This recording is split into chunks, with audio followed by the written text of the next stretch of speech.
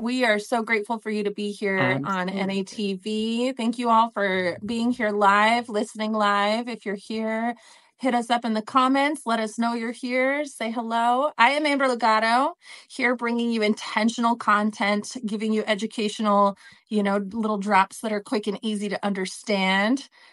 Crystal, tell us a little bit about your podcast as well. Crystal? Yes, my name's Crystal Black. You can follow me over on YouTube. It's Crystal-Tees over on YouTube. And you can always reach out to me at crystalblackpurepodcasting@gmail.com. So glad to meet you, Lisa. Thank you. And then Susie. And I'm Susie with a Z, Susie with a Z podcast show. You can find me on YouTube, Instagram, TikTok, and Susie with a Z podcast show at Gmail for, email. So yeah, we're so excited to do this again. This is our second live together, I think, the three of us, and we're so happy to have Elisa here as well. Elisa, really quick, let us know, what does the MSS stand for in your title here? Yes, I mean, right, like big important letters. Yeah. No, it stands for a Master's of Social Service degree. So you're a master. That's a big deal. Well, yeah, I mean, I guess so. And it's specific to my alma mater, which is Bryn Mawr School of Social Work. So I love that. I think that's amazing.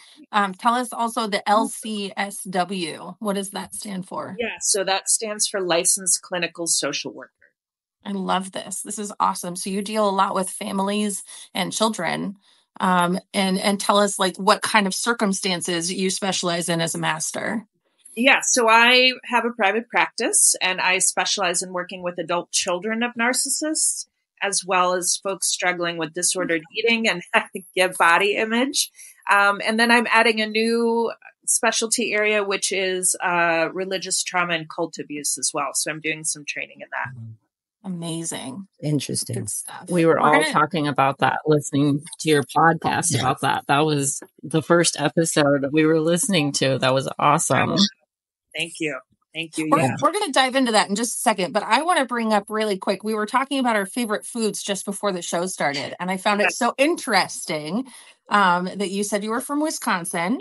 Originally, and I want you to tell us again, what is your favorite food, Elisa? Well, I did say two, to be fair. So you did. I said nachos, and then I said butter. I love this. Now, explain the butter. We need to hear about the butter. What's to explain? It's butter. I love it.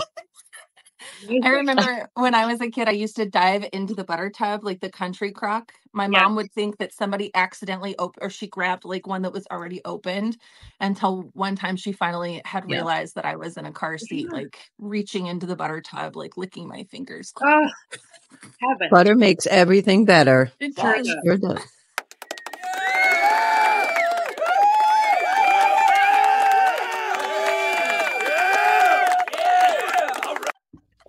That is an extreme sound effect. That was loud. Yeah, that was a good one. Right? Like, that's how it makes you feel inside. I love it so much. Can never have too much. But I love that she said nachos and butter. That's like what I lived off of the last 2 days. So I appreciate that. I love nachos too. I once saw a perfectly like fluffed up like tray of nachos that were so perfectly like everything was so even and had the perfect amounts of like avocado and salsa and meat and beans and cheese. I was in tears. It was such a beautiful. You're making me hungry now. I know, right? I haven't had breakfast yet. Do you guys make them? I make them at the house regularly. I don't know, like different kinds of nachos, like barbecue style regular. Okay. Kind of like a messy taco, right? I've never made nachos. Really? Yeah. Tacos, Tacos, yes. Nachos, no. Yeah, the secret is you have to put cheese on every layer of the chips. Okay. All the way down to the bottom. Well, you know how tacos fall apart? You can make the fall apart of the tacos into nachos. Yes. It's like second dinner. Good idea. You can get creative. I love that. You can do refried beans on the bottom. I had black beans, so I was mashing them up the other day and putting that on the bottom instead of meat, and then melting the cheese and the pico and just layers. Yes. Cilantro. I'm big on cilantro. I don't know about you guys. Sour cream. Nope. I am one of very the people serious. Yeah, You cilantro. either love it, yeah. You don't Does it like taste soap. like soap to you? Yeah, okay. You love or hate it. Yeah. Good to know. That's Love why it I or brought it hate it, up. that's It's, for sure. isn't that weird? Yeah, it is. I think it's It's something just like actually another life. like it's like a genetic / cognitive thing. And so yeah, it no go with the cilantro. Good to know. No cilantro on your nachos. To know if I'm making you nachos registered. All right. Before we jump into the I love it so podcast, much. the three of us all had seen a post of yours, and I know we have the tile up here, and we'll bring it up whenever it's ready. But talking about triangulation manipulation, you really hit the head, like the nail on the head for all three of us. I feel like we've all experienced triangulation manipulation. Can you tell us a little bit about how? Actually, Susie, I think you brought this up. And I'm sure you have some questions around this as well. I'd rather you take over on that one. My question when I saw it, my question is like I just got out of an abusive long-term relationship. So I'm a couple years out, I'm doing well, healing, doing all the things.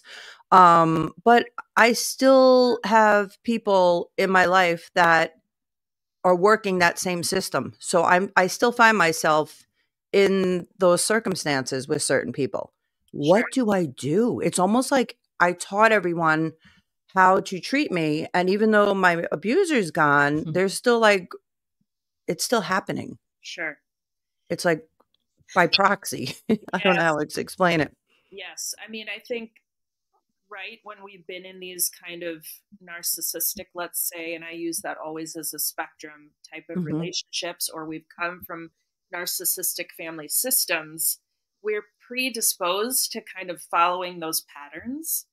And the first step I always, share with folks is awareness, and just starting with kind of gathering our own boundaries around awareness. Like, what is acceptable to us and what is no longer acceptable to us, and standing in our own truth around that. Yeah, it's taken me a while because I've realized that I've taught everyone how to treat me because I tolerated so much. Yeah, sure. Yeah. And it's now, okay, nobody knows what to do with me because I switched up the rules. Right. I changed the game. I'm not tolerating it any longer. I'll walk out. That's right. And that, the system then can't operate in the same way that it once did. And that can be a shock to everybody else in the system too. Oh yeah. It's almost like playing a board game, and you flip the board game and then you try to put the pieces back on the board and continue playing. Nobody knows their role any longer. Right. And I'm just learning my role. Right. So what would you suggest? Like how do I like go down this new path and kind of bring everyone with me?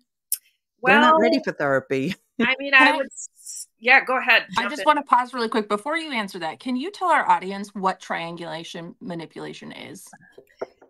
Yeah. So if you think of the narcissist being at sort of the center of the solar system, if you will, the nucleus, and they form an alliance with somebody else in that system.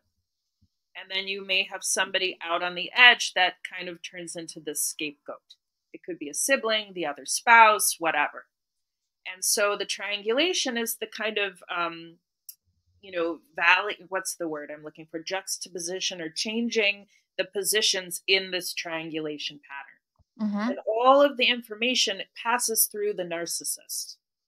Yeah. So, they're the spokesperson, if you will. They're passing on information that may or may not be the reality of what's actually happening. It's their reality, not necessarily the reality. So, there's my slide right there. So hitting you would people say that right? What'd you say, Crystal? Like where you're pitting people against each other, like it's like you're setting them up.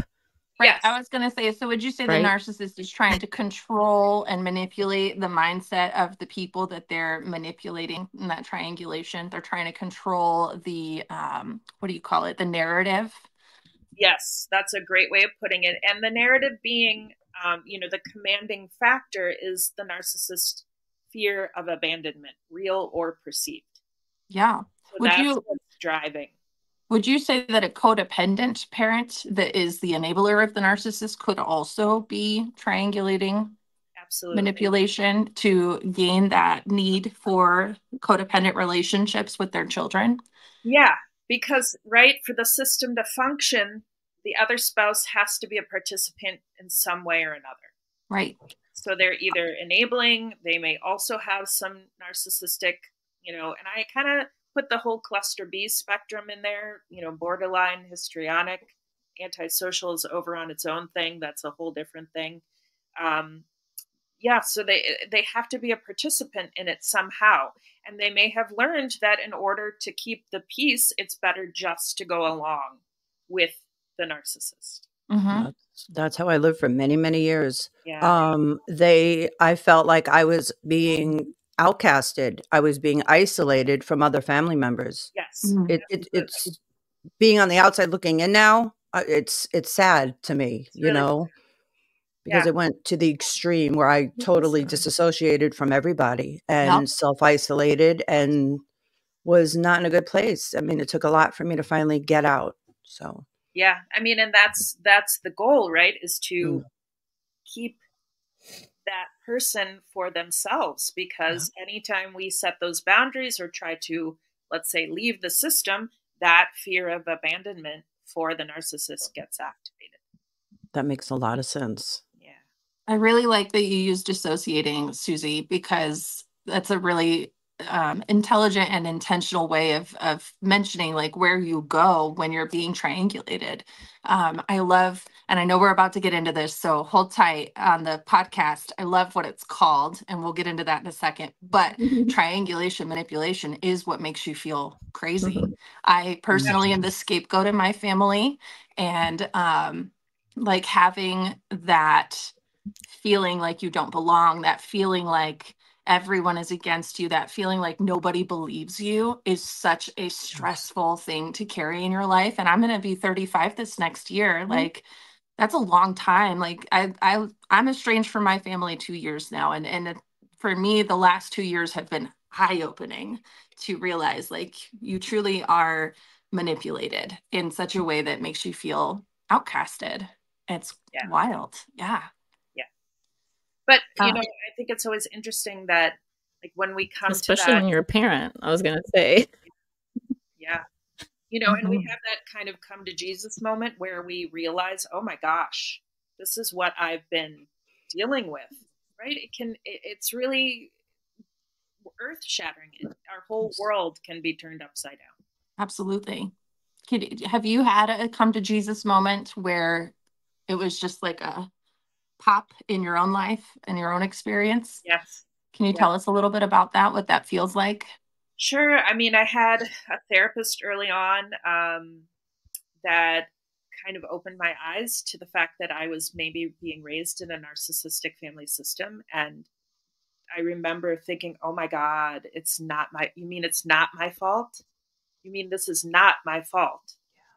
And that was wonderful. And I'll also say terrible at the same time, because then thus begins the healing process. You can't ever go back because now you know. And so true. That's really sad. There's a lot of grief and loss involved. But on the other side, and this is what I tell people, like, you are waiting for you on the other side of this. And that's worth it. The other side is so amazing. That was definitely one of my questions. Ask it. Ask it again. Crystal. Sorry. Oh, no, I know. We're all like bubbling. We have so much to ask, but I was wondering, like what inspired you to become the therapist and the social, and what got you on the specializations of helping adult children of narcissists. And obviously that was one of the questions leading up to it, but what really motivated you to make, okay, this is going to be my career. I'm going to dedicate my life to doing this. What really pushed you over the edge to go in that direction? Well, it's like career number 5 for me. So I'll say that I'm a career changer. I was a vocal music teacher and choir director for many years, and then switched to being a performer, a professional like actress and musical theater performer in the Philadelphia area. Amazing. And then I remember just thinking, wow, this isn't worth it so much for me anymore. I was missing a lot of things of my daughters and, just not worth it anymore. So then I had always been fascinated by psychology. My father was a clinical psychologist, and I was really fascinated when he would share things. And so it just came time to kind of look into going to grad school, and social work was a very, it gives you a lot of variety in what you can do with the degree. And that's how I, came to go to grad school. And then my first job in the field once I graduated was working at an inpatient drug and alcohol facility as a therapist. So I did that for a number of years, and then worked at a group practice. And then March of 2020 opened my own private practice. And I originally was working with folks with eating disorders. And what I found was, in addition to my own part of the story, I found that a lot of the folks that I was working with who had eating disorders were coming from these seemingly narcissistic family systems. So that's kind of what led me to that specialty area. That's wild. One of the factors. I've experienced that. I think we all have to some degree. Yeah. It is interesting. It's hard to eat when you're stressed out all the time or on edge or waiting for the next bomb to drop, literally. Yes, absolutely. And, one of the manifestations of coming from a narcissistic family system really is, coming to having an eating disorder. I mean, that's definitely an offshoot of coming out of these systems. So. For me, like, I don't think I've ever experienced an eating disorder, like, consciously, personally, but I can definitely say that on the other end of it, like, I did not learn how to take care of myself because I learned how to take care of everyone else and put everyone else's needs first. That, like, there are other things on a hygienic level that I struggle with personally that are, could be compared to an eating disorder in the sense of, like, the amount of struggle that I have with them. But, like, I find it interesting how difficult life is for anyone that's left a narcissistic family system. Yeah, for sure. Absolutely. I think that's a really great point. I work with folks too that just like daily hygiene, brushing the teeth, making the bed is really a struggle at times. Yeah. And that's absolutely it, right? Like we were conditioned to serve everybody else's needs, to anticipate everybody else's needs and emotions. Ours completely went by the wayside. So it makes sense that our sense of self, if there at all, is incredibly lacking. Absolutely. And Crystal and I have had lots of conversations about ADHD and PTSD and how very tied in together they are, that it's almost hard to tell exactly what kind of mental disorders that people have coming out of the system, because all of them are so different and there's so many different pieces to the puzzle. And we talk about layers. I love it. Crystal always mentions layers. Like, there's so many layers to dysfunction and like the repercussions of all of it, for sure. Crystal, do you want to jump into and it the makes podcast? sense. It's just like what you were saying. I was going to say, just like what you were saying, we're like, oh, I'm not sure if I've ever had an eating disorder per se. And I'm thinking the same thing, but my God, I feel like I've had a day in the life of almost every single, piece of the rainbow. And it's like, I haven't technically had one, but I guess it's because it's all stemming, and at least you could say yay or nay, but just the whole idea of body issues, right? Body shaming, body distortions. It's like that whole general concept stemming from these narcissistic family systems and just the dysfunction, toxicity in general. It's like, well, that's why there's such a spectrum where somebody might have like anorexia or bulimia over here, or someone might have a completely different, it just runs a spectrum. And I guess that's why it makes sense, because I feel like I've had a little piece of the pie of everything, but I don't have an ongoing, like issue or disorder with eating, but I've had such body distortions coming out and just going through the healing process with that. Have you seen that in some of your patients and just, audience members, where it keeps changing, or it's like, why am I gaining weight and I was losing weight? Yeah, I Like, mean, that's definitely happened to me over time. I'm like, this is yeah, strange. and I want to myth bust here for a moment if I can, right? Like we think typically of eating Yeah. disorders as you have to be anorexic or you're bulimic or, you know, I would say if there is a dysfunctional relationship with food, that is something. You know, we don't need to label it as something Yeah. necessarily, but we've learned in these systems, again, you know, image, body, control, extension of self from the parent to the child is all parts of it. So it makes sense again that our body, there's a wonderful article called Yes, Your Narcissistic Mother Hates Your Body, and Here's Why. That, you know, it's definitely a thing, right? Like we were extensions of them. We had, you know, we had to look like they wanted us to look. We had to be the perhaps weight they felt was appropriate. Eat what was appropriate. Don't eat what's not appropriate, right? Lots of rules, lots of rigidity, lots of mixed messaging. And so that can come into, you know, that can then extend to food, drugs, self-harm, you name it, right? Like we can have the same dysfunctional relationships, not only with people, but with things in our lives, shopping, whatever. I love that explanation. Like that's so powerful because like I'm thinking about my childhood right now, and my parents didn't really lay out rules necessarily, but definitely like always told me what not to do. Yeah. So I didn't know what to do because I always thought that what I was going to do was the wrong thing to do, but I was never given the like tools or the layout of what I should do. Yeah. And that makes so much sense. That's wild. Yeah, there's no autonomy given. No. Right? So you're not allowed to choose what you eat. You're not allowed to choose what you wear. Oh yeah, and then the food is just given, right? Like, and all of it was like processed, like really bad junk food. Like that's what I grew up on. So now I'm starting to see, wow, okay, maybe I do have some kind of disorder in eating because I never know what to eat because I don't want to eat any of the crap that I was given as a kid. I want to eat, you know, healthy, good for me, but I have no idea where to start. And I don't even know, like, and then when I do know where to start, I forget about it because I have ADHD. So it's like everything goes bad. The biggest thing we can do is take worth away from food. Take morality away from food. Food is just food. Ooh.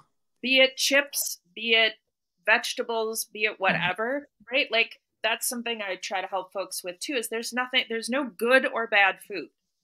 If you didn't write that down, folks, write it down. Food is just food. I wrote it down. I needed to hear that for sure. So, I mean, we can have chips. Good message. We can have, right? Like, but most importantly, we can decide what we want to eat. Not what the narcissistic system tells us, not what societal systems tell us. Absolutely. You know. Love that. Right. I see Tiffany down here showing a up. lot of it is our thought patterns. Yes. Yes. Thank you. Yes. I was going to read that. Thank you, Tiffany, for being here. No, it's okay. I think there's a little bit of a lag with us, Crystal. I keep like talking and then we like keep merging together and I love it. It's the best. Oh, I know. It's I because they're too quick. They're trying to make a lag, so we slow down. Yes. I realized Tiffany's here validating just the beginning of our conversation. We didn't quite answer Susie's question. Susie had asked, how do we avoid triangulation manipulation? So I want to take us back there before we get into the podcast. And I want Susie's question to be answered because I feel like it will also answer the question for Tiffany here. You know, how do we avoid triangulation manipulation when it still exists in our family system? Right. Yeah, it's hard. I'll say that first. We have to have awareness and we really have to begin experimenting with boundaries. And what does that mean, experimenting with boundaries? I would say starting with things within ourselves, right? Like, okay, I'm going to try not scrolling on my phone more than an hour right now or whatever, right? We're going to start to have some relationship with boundaries personally. Okay. I have a quick question before we dive any deeper. Is this mentioned in your gaslighting recovery journal? Probably. Okay. I want people to go and dig in deeper to you. You know, we want them to really come into what you've already have. This is already stuff that you have available on, Oh, you know, thanks. Yeah. your stuff. Absolutely. So tell us where they can find the Gaslighting Recovery Journal. Yeah, I'll hold it up for anybody watching. It's right here. All right. There we Gorgeous. go. Love it. Red is your color, girl. Is Yeah. Thanks. It is. Isn't that nice? Thanks. Yeah. So, that's the book. You can get it on Amazon. Perfect. There's a link on my website to it. I think Target had it. Yeah. So check it out. But Prompts and practices for healing from emotional abuse. I feel like this is something you would mention about, better boundaries, how to set boundaries. Yes. How to avoid the triangulation, manipulation. Yeah. Yes. So it's like a workbook, correct? It's a journal. There's Okay. a workbook that's actually the first book in the series, and then I wrote the second one, which is a journal. And so I just try to give people prompts and various experiments and places to write down stuff, and just different ways to consider things, just different ways to feel through things. Mm-hmm. I love it. Crystal, what is the name of Elisa's podcast?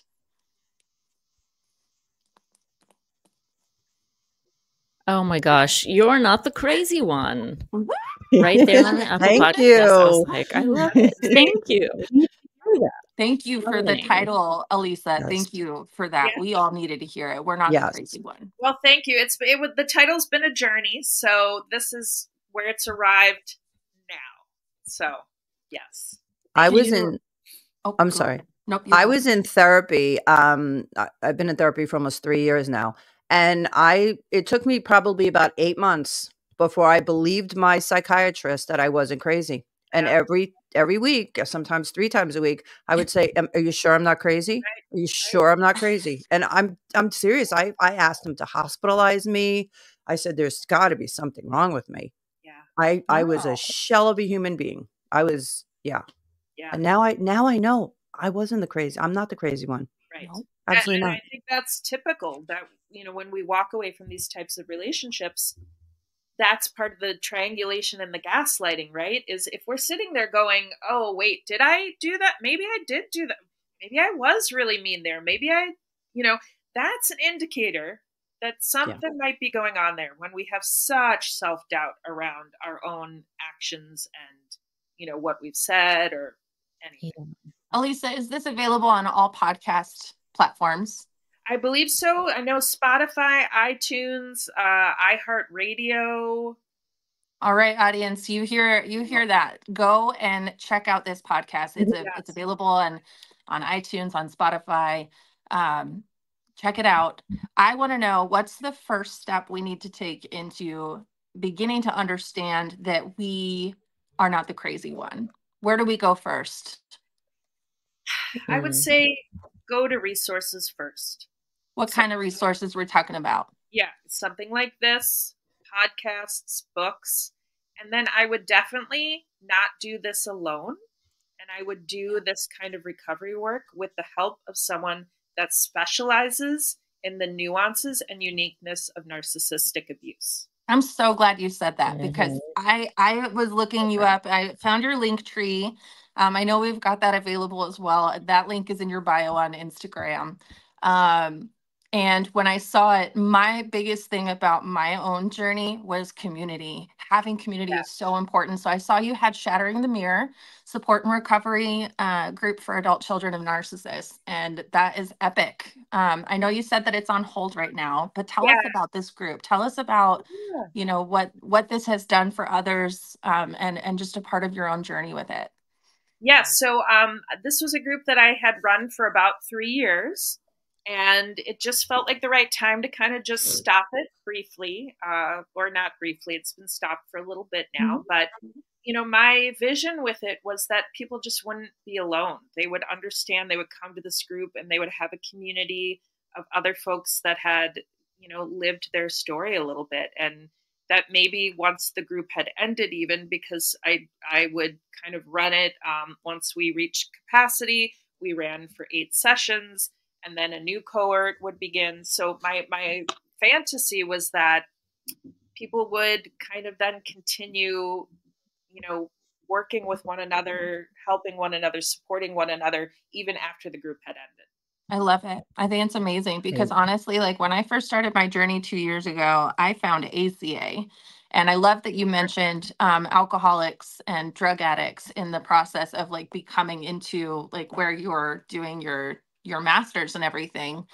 I found ACA after reading a book called Healing the Child Within, but learning that I wasn't the crazy one took me going to meetings and listening to other people's stories that sounded just like mine, but different, like, and that was the biggest thing for me was community. And even now at this point, being a host for NATV, having, Crystal and Susie and other people who have come through the channel, you find your people, you find your soul tribe. Yeah. I can so relate to that, Amber. I mean, me with the women's group. I mean, my story was a bit extreme. So it ended up with a police officer that called the women's center and the shelter and the hotline. And just to have those there to help me pretty much saved my life, I would say. I knew I wasn't alone. I knew someone was always on the other line. The groups were phenomenal. The women sharing their stories. Some of them have been in there for 10, 20 plus years, and they still show up to help, the new people coming in that are just like so confused. Like, because they know what it feels like to be alone. Yeah. They know what it feels like to be doing it on their own. Yes. Yeah. Yeah. So important community. I love this picture. My favorite moments in the group where somebody would say something and then everybody else would nod along and be like, oh my God, yes. Those were my favorite moments. Yeah. Absolutely.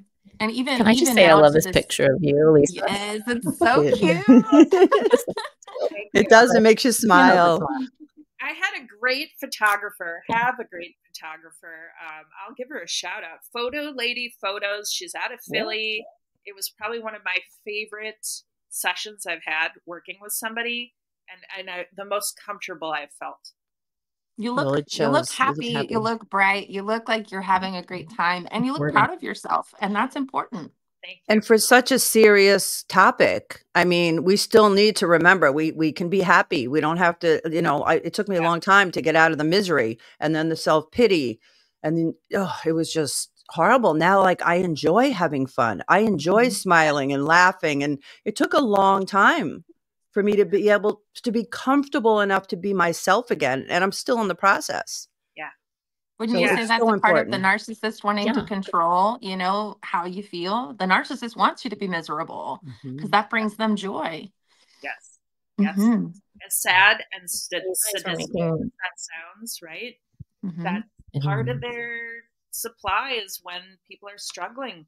They kind of, that's the food, the air that they breathe. Yeah. Struggling, whether I was miserable or sick. Constantly physically sick. I'm sorry, Crystal. It's hard to figure out who you are, or like who are we authentically? Because you guys were saying earlier how they tell you what not to be, what not to eat, what not to do, and it's coming from a negative place, right? Like instead of, of course that's why we had to figure out what do we like to do. I remember it took me years. I'm like, I was kept myself so busy and running around like a chicken with my head cut off, right? That I was like, wait, what do I actually like? You lose yourself. I did anyway. It does. It takes years and time, going in these communities, in these groups. And I had to take classes. I started doing acting classes. I know that was my thing years ago when my son was really little. He was like 2 when I started doing that, because that was one of the things I wanted to do when I was a kid. And I'm like, why haven't I done that?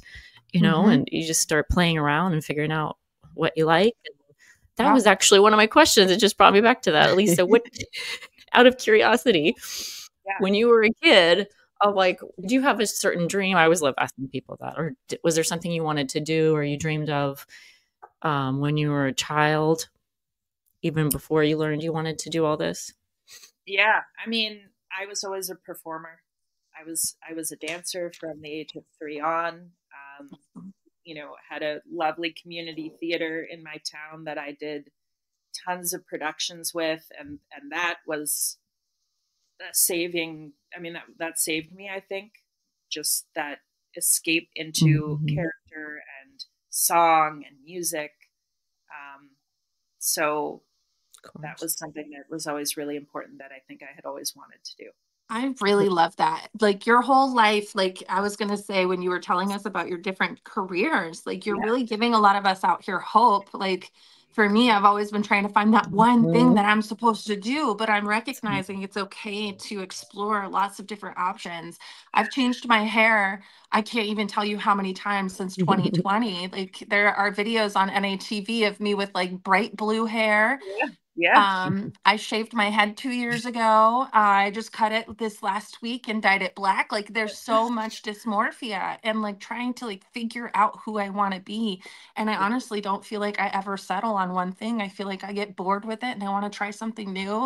And I Yeah. never had that freedom growing up as a kid. And Right. I think that's encouraging, you know, to tell people it's okay to try new things. It's okay to do things Oh differently. my gosh. Yes. And, you know, I think I used to struggle with these polarities of I have to be like this very conservative, corporate-y kind of person versus this really creative soul with tattoos and piercings and whatever. They can coexist. We can Absolutely. have the yes and, right? And it doesn't have to be the all or nothing that happens in these systems. Yeah. We can have the yes and we can, one day try something, the next day try something else, and you know. Yeah. This is the fun part. Yeah. This is the fun part. You know, this is like, it's so exciting. Like I could do anything. We can really do anything, be anyone we want to be. Yeah, You know, we're reparenting our inner child and discovering the world, discovering ourselves again. I love that you brought up reparenting. It's such a good thing to like bring up to just change our perception, you know, and change our conscious value of like what we're doing as adults, because we are all children in some way. I had a conversation with a girl last night that she said, you know, I can't imagine what it's like being a parent because I'm having such a hard time with responsibilities for myself. And I said, honestly, I feel like it's really equivalent because I didn't know that I was being irresponsible until I had a kid. And that child like made me realize that I wasn't taking care of myself. She made me realize how I wasn't providing the things that I needed for me. And so it is a reparenting thing for everyone, even if you don't have children, even if you are like in your 40s and you don't have kids, like you can still treat your own self like a child and reparent in a way that you can try new things. It's never too late to do that thing you dreamed of as a kid.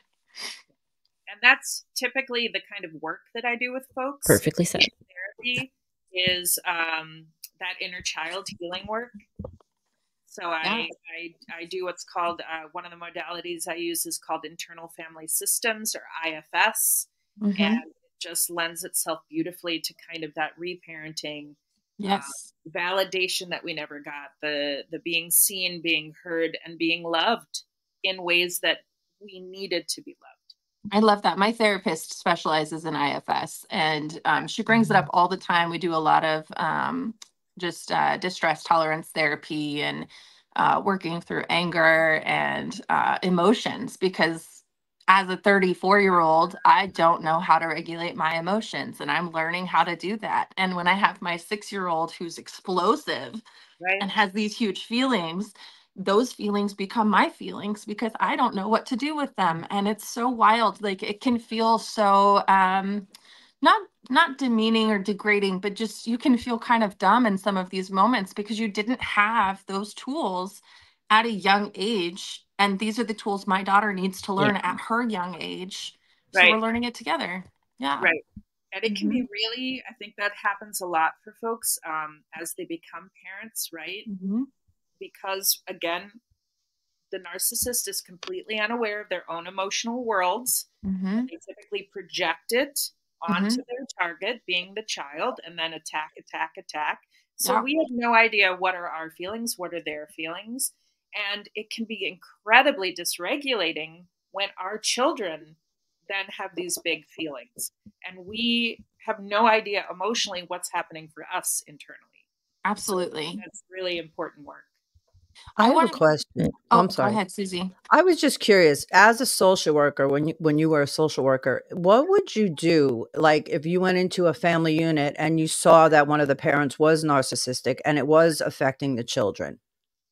Yeah, so I haven't done that kind of work. I actually Okay. haven't done any work with children, Okay. but I did do some family therapy sessions, if you will, when I worked at the inpatient facility, Mm-hmm. to help folks who are struggling with substance use.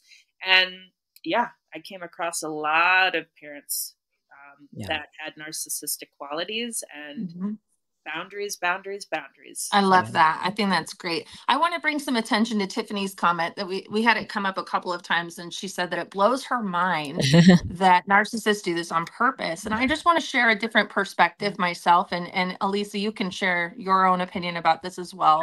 And we may differ in opinions, but this is just my own personal experience. Yeah. My dad is the narcissist in my family, but he's so unconscious that he doesn't know that what he's doing is hurtful or demeaning. And I think that on purpose, the intention behind the narcissism is to gain a goal, right? It's to get what they want.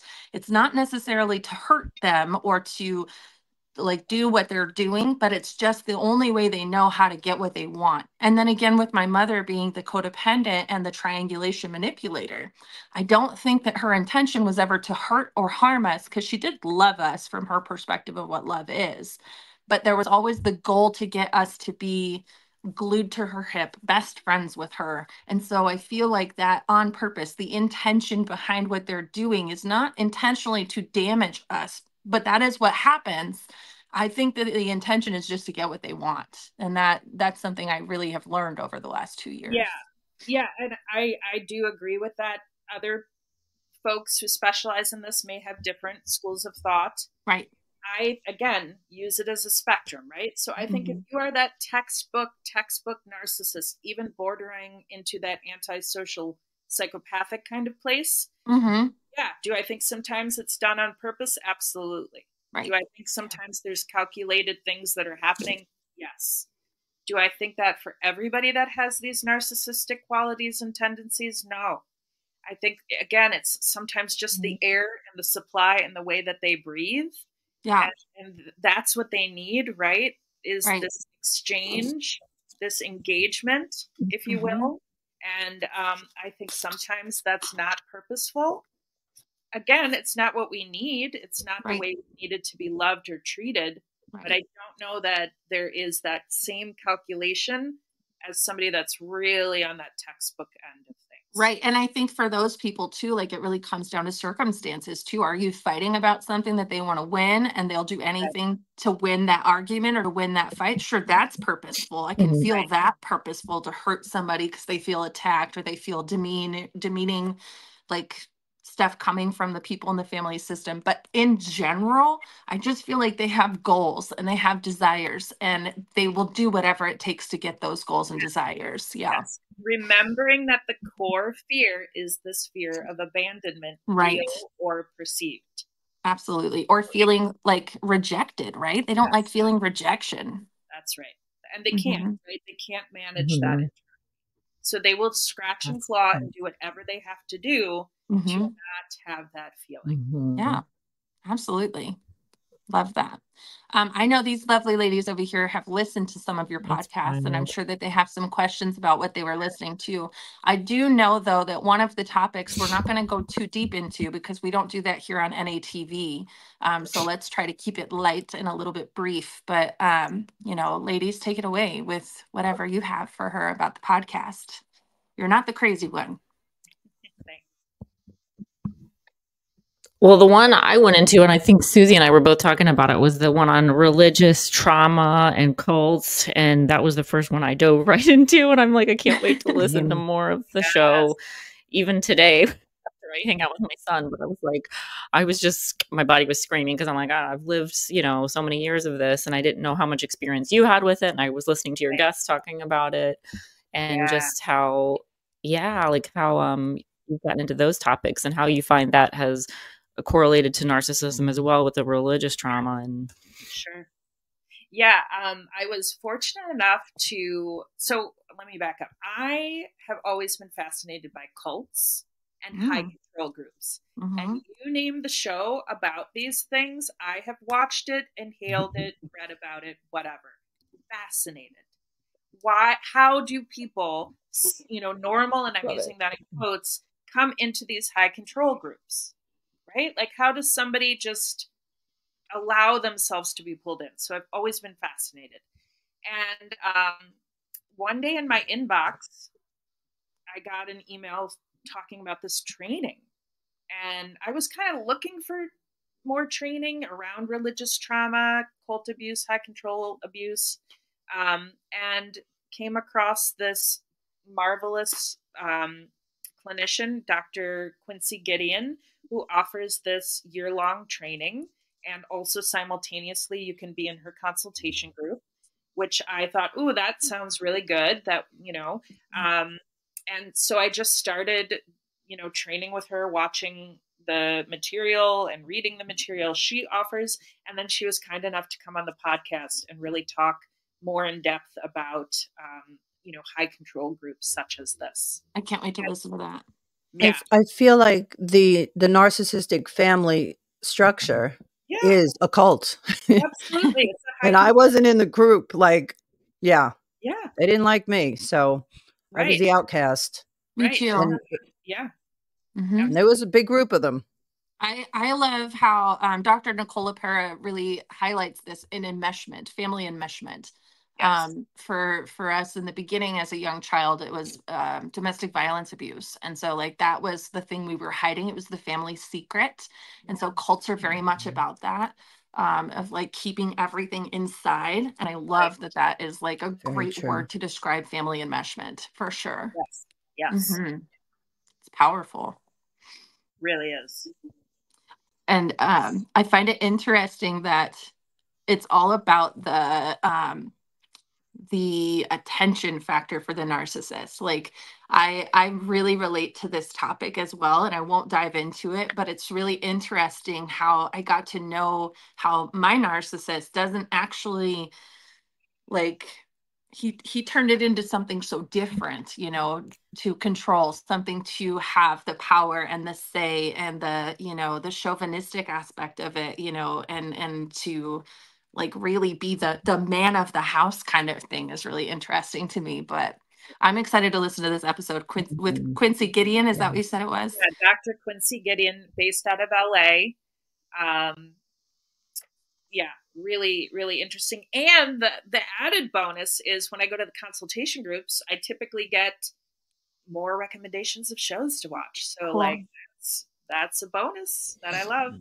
It's exciting. So if you haven't subscribed or aren't listening on podcasts, whatever podcast platform you're on, please go look up You're Not the Crazy One and check out the episode with Dr. Quincy Gideon. I can't wait to do that. Yeah, it's gonna be great. Here we are. Episode 8, Recovering from Cult Abuse and Religious Trauma. I have to finish it. It was great. My the person I was with, the abuser, would use religion against me. Mm-hmm. He would constantly tell me I'm a liar, I need to repent, like all the little terminologies, and then get on his knees after he abused me terribly, right, all day and pray.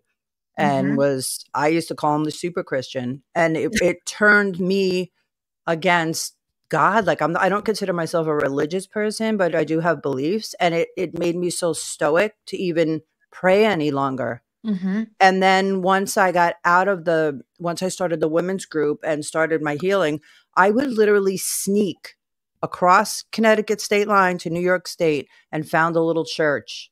And I would go in and I felt like, okay, I feel safe. Yeah. It was my first feeling of feeling safe because the women's group was all on Zoom, and there was and I never told a soul in that little church what I was going through.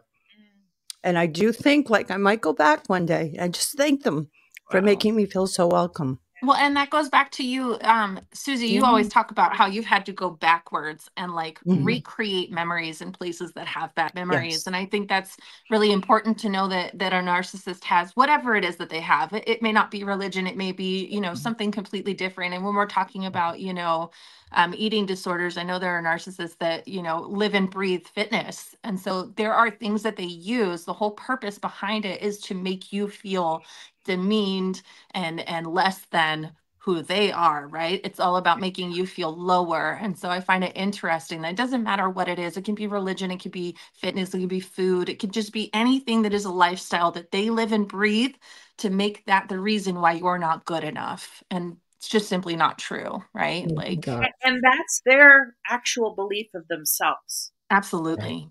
Right? That's something to keep in mind, is their belief is they despise themselves, and then they take it all and project vomit Throw it all on you. back it, right? So when we have all these feelings of not good enough, that's their feelings that have gotten placed onto us. Absolutely. And it's It's totally kinda okay scary. if those things are your triggers, And right? be aware if you actually say that to them. When I think back now, it's a little frightening, you know? Yeah. Because they're really telling you everything they're doing and exactly who they are, and we're just not accepting it. How could you accept it? It can't be true. I wouldn't treat someone like that or behave this way. Or I think the best of people, right? You want to believe the best, for a while until they keep showing you. Well, and over that and goes back over, to and childhood. eventually you have to. Yes. We And as it's not children want our parents to be our safe place and our heroes. And I like what Tiffany just said about how, work and career, that's money, financial abuse. I had that as well. I completely resonate with that, Tiffany, that I've had a struggle taking care of myself financially because it wasn't to the standards of what my family thought I was supposed to be doing. Yeah. Feel that. Oh yeah. Of Ladies, course. do you have any All more the judgments. questions for Elisa? I have one question. Could you tell me about the I wolves? would, but I don't want to torture her anymore. No, I was stalking your social media. I Yes. saw in your story the wolves, and Yeah. I love wolves, and I was just curious: is that a rescue? Yeah. We just did this yesterday, actually. So a couple of my clients had told me about this, like wolf sanctuary for rescued wolves, and where you can go and meet them and interact with them. And so we did that yesterday, and I don't know what I expected, but it far exceeded it. We had a wonderful guide that kind of took us from pen to pen, told us about the wolves in each pen, told us, about their behaviors. You could see just the beauty of them and how wonderfully they've been treated there. And it was amazing. And I had never seen a wolf actually howl like that. That was unbelievable. Yeah. I was wondering, is there like a cue? Do they train them? How did they get them to howl? We all howled, and then the wolves howled. That's awesome. Oh my gosh. If you haven't seen it, you have to go check out Alyssa's IG on her stories, because I was so intrigued. I'm like, I need to find out where that place is. Yeah, I love that. It's in Jackson, really cool. New Jersey. So right by Six Flags. Okay. I kind of know that area. Yeah. That is interesting. Gotta make Animals are so healing too, right? Oh, yes, Animals. Absolutely. Yeah. Did you find this in her story? Where was this? Yes, it was on her IG story. Yeah. Okay. Love it. Oh, I had a similar experience. Do you have any pets, Elisa? Yeah, I do. I have a dog who now we try. I think he's part wolf, but probably not. But, and I have a cat. And the funny thing the guy said yesterday was that wolves are actually, these are like dog wolves. So they're, 96% wolf, let's say, part dog. But what the guide said was that they're actually more like cats than they are dogs. They do what they want. They ignore you if they want to ignore you. They, so they don't have that pleasing nature that dogs have. Makes sense. Yeah. I love that. Right. I'm definitely a cat person myself. I was going to say I had a similar experience at a sanctuary out here in Colorado. It's in Keensburg. Okay. And it's a big cat rescue where they have lions and panthers and leopards. And they have this huge, like a walkway that's a mile high. I think it's like maybe not a mile, but it's like maybe a half mile high so that you're not in their environment. And I went for my birthday years ago. And when we came back to the Cubs den, they were all roaring at the same time. And one of the volunteers said, "This never happens. This is such a cool experience." And I love lions. It's like my jam. So I think that's so cool that you got to experience them Exciting. howling. Yeah, Like, it was, oh man, that'd be so great. cool. It was a really amazing experience. It's so cool. Wild animals are amazing. Yeah. I love that. I can't wait to Good go. You stuff. guys have convinced me. Mhm. Look it up. What about New Year's? Do you guys have any plans, Elisa, for New Year's? Get your I think we're year going to started go off to right. a former colleague of my husband's, who is a teacher. Just hang out there. Nothing big. I feel like that's the way to do it these days. Yeah. Perfect. I try to do things with the Low-key. kids and like have New Year's happen at like 9:00. Yeah. And we just like put a countdown on the TV and it's like Happy New Year and then put them to bed and then we have our own New Year's after, you know. I don't even need, like, I'm happy to not stay up till midnight. There you go. I don't need that, actually. So I love that. Yes. yeah, I'm old. I know, you it's so true. I have my I meditation feel ya. music. Oh. You're only as old as you want to be, Elisa. That's how I feel. I tell people that all the Meditation. time. Yeah. Sometimes Hey, I'm old. Heidi. Sleep is important though. I think like the older you get, the younger you feel because you start taking care of your body the right way, right? Like Very you start true. recognizing what's actually important, and being out until midnight is not important as much as, you know, just celebrating and having a good time with people that you care about at home. So true. Mhm. Yeah, it's amazing. Like now that I'll be 56 in March, and I still feel like I'm 16 Mhm. in my mind. It's the strangest thing. We all It's think not you though. are. I don't too, know. Susie.